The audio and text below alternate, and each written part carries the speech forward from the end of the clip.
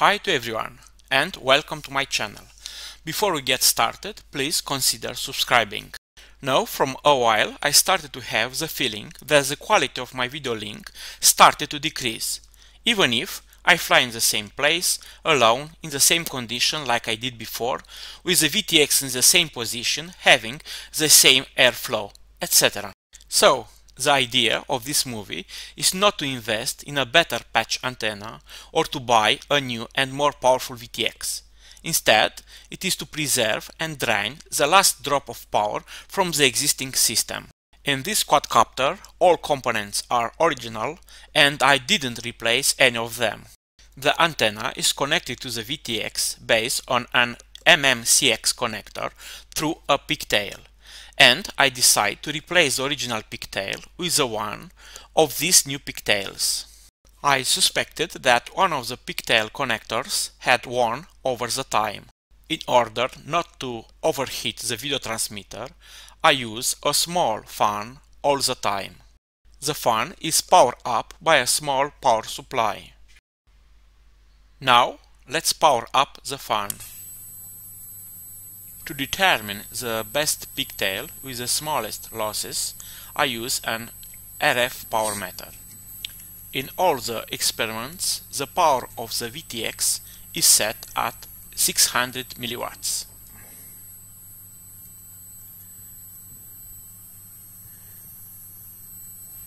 First, I will measure the output power based on the original pigtail.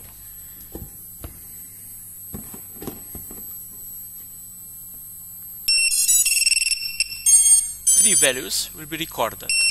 The first one when I connect the power, the second one after 2 seconds, and the third one after another 20 seconds.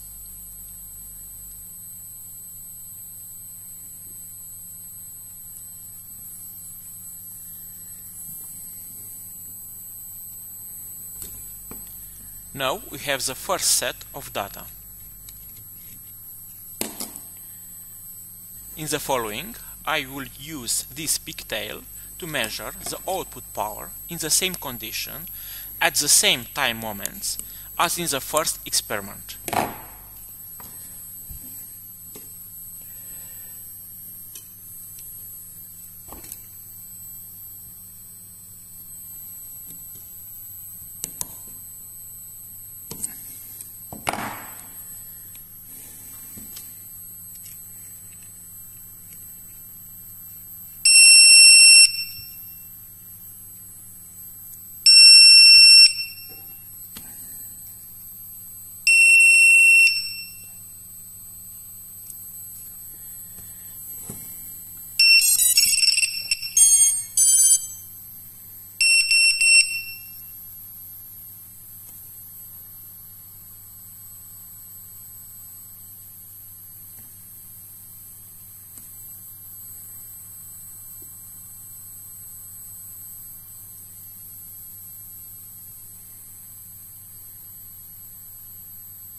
Okay, as you can see, the differences are shockingly huge.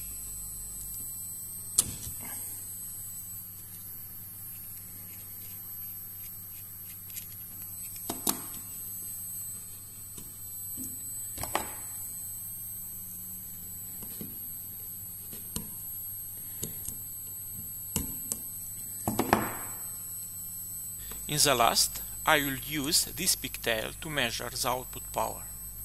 Both of these pigtails have been bought from AliExpress.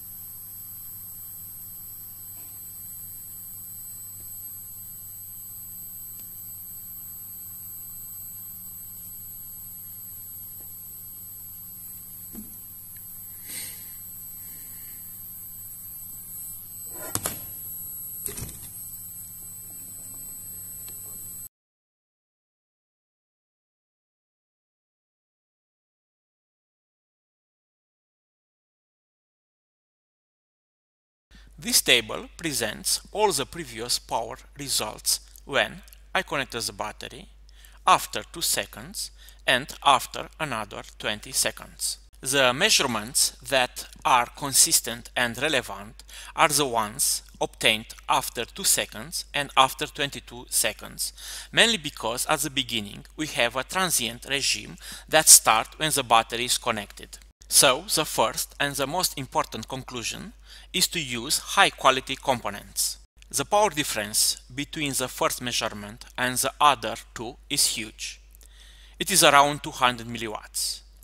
But buying a high-quality pigtail is a big problem, mainly because it is impossible to know when you buy a good pigtail or when you buy one with higher losses. To check this, you can use an RF power meter, as in these experiments, or by trials. You must fly and see the actual flying range of your quadcopter. In time, the losses in a pigtail given by the losses in coax cable and in the mechanical adapters of SMA and MMCX type start to increase. If we compare the second and the third line of the table, you see a difference of around 25 milliwatts. I know it seems to be a little power, but from my experience, when I set the VTX on 25 milliwatts, I can fly a range of around 200 meters in open space, maybe a little more. So, this was all. Thank you very much, and I hope you understand a little better now why you do not get the desired range and how you can solve this problem. Bye!